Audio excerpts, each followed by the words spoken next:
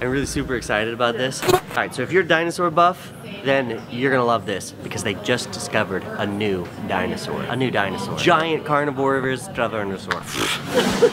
A new dinosaur. Now, do you remember when you were a kid? Yeah, cute kid like that. Dinosaurs were fascinating, right?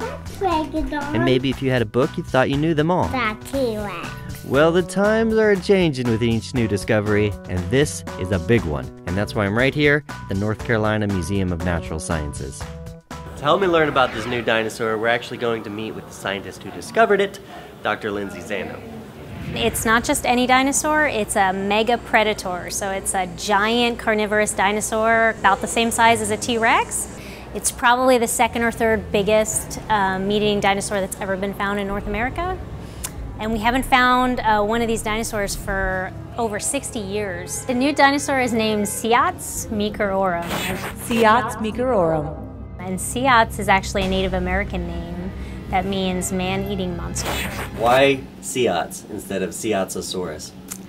You know, it's boring. We're all of us as scientists are bored with saurus names. I am. So I've never named a dinosaur out of the dinosaurs that I've named that ended in saurus. They've all been just unique names. Okay, let's step back for just a second.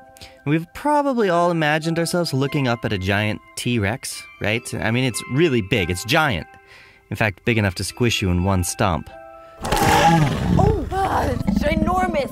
Oof. And this is Siats, which is just about as big.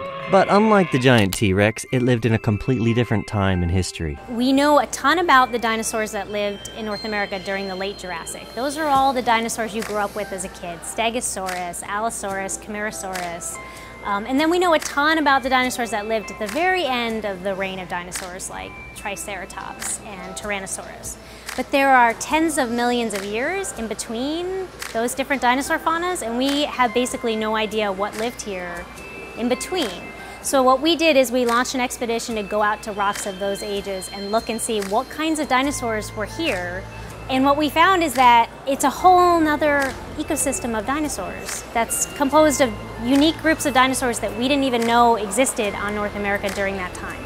Including the giant Siats. Who's, top dog in his ecosystem. And right next to him, living at the same time in the same place, we have tiny little tyrannosaurs that are about the size of a Great Dane.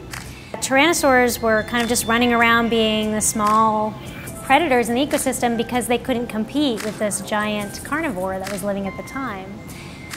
But when those animals, when those carcharodinosaurians went extinct in North America, that's when tyrannosaurs were able to fill what's basically a void in the ecosystem and evolve into the giants that we know and love. There you have it, the new dinosaur, Siats. Alright, thanks for watching this video. Subscribe to Untamed Science because we've got new videos every week. Oh, and if you're really interested in this new dinosaur, I put links in the description below, so check them out. And I just wanted to say a special thanks to Pearson's Online Learning Exchange, which helped bring you this video. If you're a teacher, you should check it out. It's pretty awesome.